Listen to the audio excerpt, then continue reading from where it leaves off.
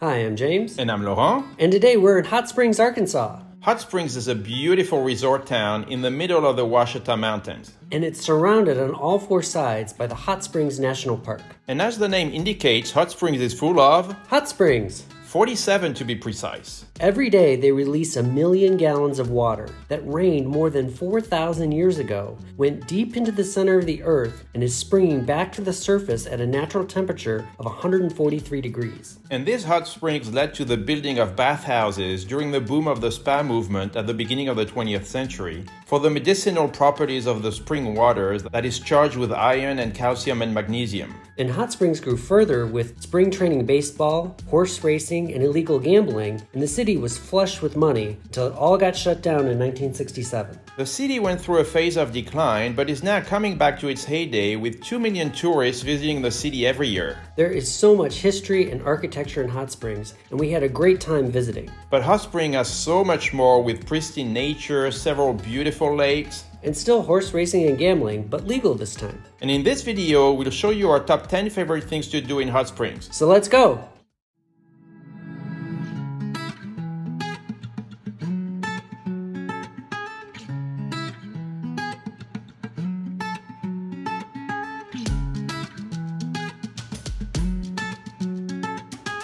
Number 1 on our list is Bathhouse Row. The hot springs and the bathhouses are the main reason why Hot Springs even exists. So it'd be a shame to come to Hot Springs and do all the touristy stuff you could do anywhere else, but not experience what is so unique about Hot Springs. The main street in Hot Springs is called Central Avenue, and on the east side of Central Avenue, there are 8 bathhouses that are all aligned in a row. Although the springs have been around for thousands of years, most of the bathhouses we can see today were built in the 1910s and 1920s, when the spa movement became popular in the United States. But these bathhouses experienced a decline in the 60s, and all but one stopped operating as bathhouses. But they have been progressively restored after being added to the National Register of Historic Places in 1974. Although several of them have now been turned into restaurants and stores, 2 of them are still operating as bathhouses. The Buckstaff and the Quapaw bathhouses. And we were able to visit the Quapaw and enjoy all the healing benefits from the thermal waters. As well as a nice massage. And there are 4 different pools at Quapaw, and each one is at a different temperature.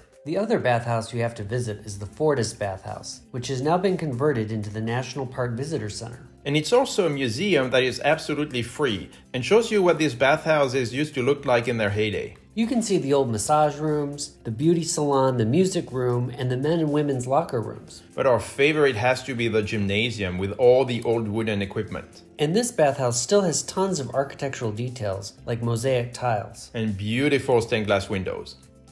And once you're done visiting Bathhouse Row, you can just cross the street to explore the Historic District, which is number 2 on our list. The west side of Central Avenue is full of stores. Some of them are just tourist shops with souvenirs you would find anywhere else, but there's also an incredible variety of quaint and interesting stores. Like an artisanal soap store, an olive oil and vinegar store, and art galleries. And also rock shops that sell Arkansas crystal. And really important to us, Central Avenue was super dog friendly, and we were able to bring our dog to pretty much every store. Some of the most unique stores are the Mountain Valley store, where you can buy Hot Springs mineral water, and also visit a small museum about the history of the brand. And right next to that is the Bathhouse Row Winery. Who knew there was wine in Arkansas? Some of the wines were too sweet for us, kind of like dessert wines, but the drier ones were actually very good. Aside from shopping, you should also stop by the Art Deco lobby of the historic Arlington Hotel. And do the self-guided walking tour of all the murals. But the other thing you have to do on Central Avenue is visit the Gangster Museum. In its heyday, Hot Springs was kind of a mini Las Vegas, with speakeasies and illegal gambling, flushing the city with money. And Hot Springs was a vacation resort for all sorts of mobsters. Al Capone, of course, loved to visit Hot Springs, as well as families from the New York Mafia. The museum is really well done and shows all the connections between Hot Springs and organized crime.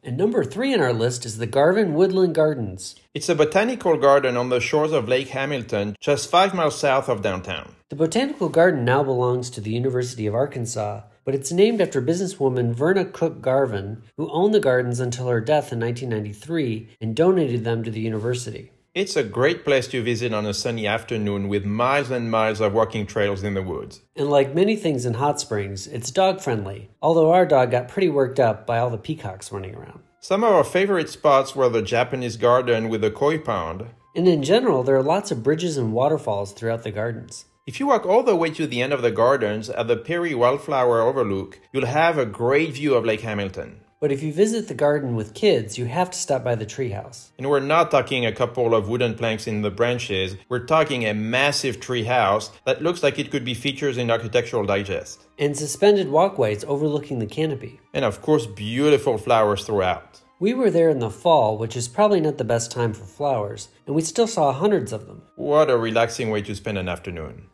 And right next to the gardens is the Anthony Chapel, number 4 on our list. It's an absolutely breathtaking experience. And the chapel is completely free to visit. It's a chapel that is built in the middle of the woods. And because the walls are made of huge windows, you really feel like you're in the middle of nature. The beams supporting the roof of the chapel are made to look like tree branches. It's amazing how the chapel itself merges with the nature around it. It really feels like God and His creation intertwined. It's such a peaceful experience. The chapel was built pretty recently in 2006. And it's modeled after the Thorn Crown Chapel, which is also located in Arkansas, but in the Ozarks, 4 hours north of Hot Springs. The Anthony Chapel is not an active church, it's mostly used as a wedding chapel. So you can visit it pretty much any time, and it's rarely crowded. But even when there are other visitors, everybody is always so quiet because it's such a serene building. The chapel wasn't designed by Frank Lloyd Wright, but it has a lot of the characteristics of a Frank Lloyd Wright building. It completely blends in with the land surrounding it, and it's such an immersive experience. And after you've been inside the chapel, you can walk along the trails in the middle of the woods. And also admire the Carillon Tower just outside of the chapel. And number 5 on our list is the Hot Springs National Park. A large portion of the city is a national park. And the national park is where you can see the hot springs themselves. There are 47 different natural springs on the slopes of Hot Springs Mountain, and when you walk on the trails, you run into all these springs. They release 1 million gallons every day, and the water is naturally 143 degrees Fahrenheit year-round. 143 degrees is 40 degrees hotter than a hot tub, and it's hard to keep your hand in the water for more than a couple of seconds. And in the morning, you can see steam rising from the springs. It's so magical. The best place to experience the springs is to walk down the promenade. The promenade is a walking trail parallel to Central Avenue just behind Bathhouse Row. It's half a mile long and paved with bricks. And it's the easiest way to discover the hot springs while overlooking the city. And the park also has public fountains where people come from all over the region to fill up their jugs with spring water that is absolutely free. The mineral water is full of iron and calcium and magnesium. It's not just the H2O you get in the plastic bottles at the grocery store.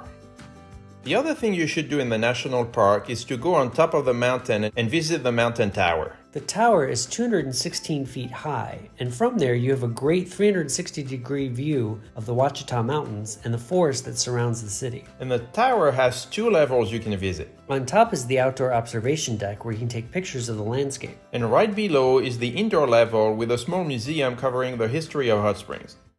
And number 6 on our list is the Mid-America Science Museum. When we decided to go to Hot Springs, a science museum was not on top of the reason for our visit. But it turns out that the Science Museum is top-notch and well worth a visit, especially if you have kids. We know science sounds boring, but Mid-America was actually a lot of fun. There are 3 main things you should do at the museum. The first one is the Tesla Theater. It has the most powerful Tesla coil in the world, 1.5 million volts. It's a great show about the history of electricity, and the Tesla coil is really impressive. The second is the Dino Trek. It's a trail that goes through the woods outside the museum and displays many different types of dinosaurs. Kids are going to love it, and the recording of the noises that dinosaurs made make the whole thing even scarier.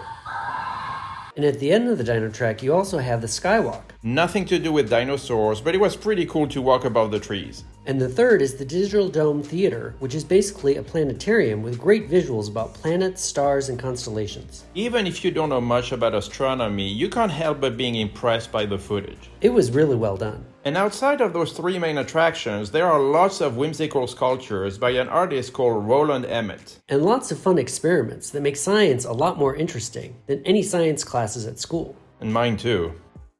And number 7 on our list is Coleman Mining. Many million years ago, Arkansas used to be under the ocean, and as a result, the soil is rich with many different minerals.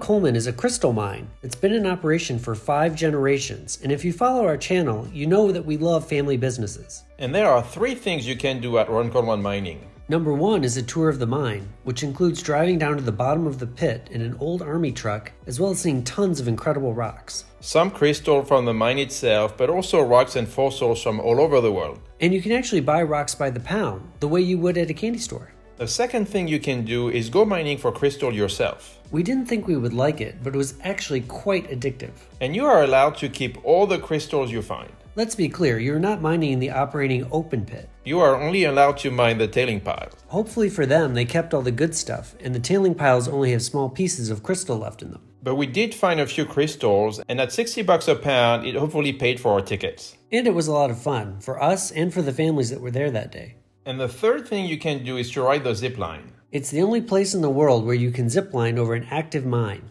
The zip line is 1/4 of a mile long and goes right over the open pit. And in full disclosure, we did chicken out on the zip line. But if you're braver than us, it looked like a lot of fun. And number 8 on our list are Lake Ouachita and Lake Hamilton. Thanks to a series of dams that were built from the 20s to the 50s, there are several large lakes around hot springs that provide all sorts of water sport options. Lake Hamilton is right in Hot Springs, approximately 5 miles from downtown. And it's a great place to rent boats and jet skis and kayaks. It's more than 11 square miles, so there's a lot to explore. However, you won't really be able to explore that by foot because Lake Hamilton has lots of waterfront properties and there aren't really any hiking trails where you can walk along the lake. If you want to do that, you'll have to go to Lake Ouachita. Lake Ouachita is approximately 25 minutes away from downtown, but it's a much bigger lake, roughly 5 times the size of Lake Hamilton. It's 36 miles long, but because there are lots of coves and islands, it has almost 700 miles of shore. Just like Lake Hamilton, you can boat and kayak, but you can also scuba dive because the water is so clear. And yes, you can swim in Lake Ouachita, and no, there are no alligators in the lake. And if you like hiking like we do, Lake Ouachita has tons of hiking trails. We saw deer by the busload, and also turtles and birds of prey.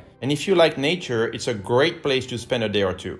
And number 9 on our list are the Northwoods Trails. As we already mentioned, the city of Hot Springs is in the Ouachita Mountains and in the middle of the Hot Springs National Park. As such, it's a great place if you like hiking in the outdoors, and the national park around the city has plenty of hiking trails with various levels of difficulty. But another great place to go hiking are the Northwoods Trails. The Northwoods Trails are just a quick 5-minute drive from downtown, and they offer a great variety of terrain. Some of the trails are in the middle of pine trees and others are in the middle of leafy trees. Some of them are on flats and others have more elevation. As such, the Northwoods Trails are the mecca of mountain biking in Hot Springs. And like everywhere else in Hot Springs, our dog had a great time in the Northwoods Trails. What is great about the Northwoods Trails is that there are 3 different lakes and some of the trails follow the lakes. And the landscapes were absolutely beautiful. We also saw several turtles that were sunbathing on snags. But the turtles were very skittish and usually jumped into the water before we had time to take our camera out. So you just have to take our word for it.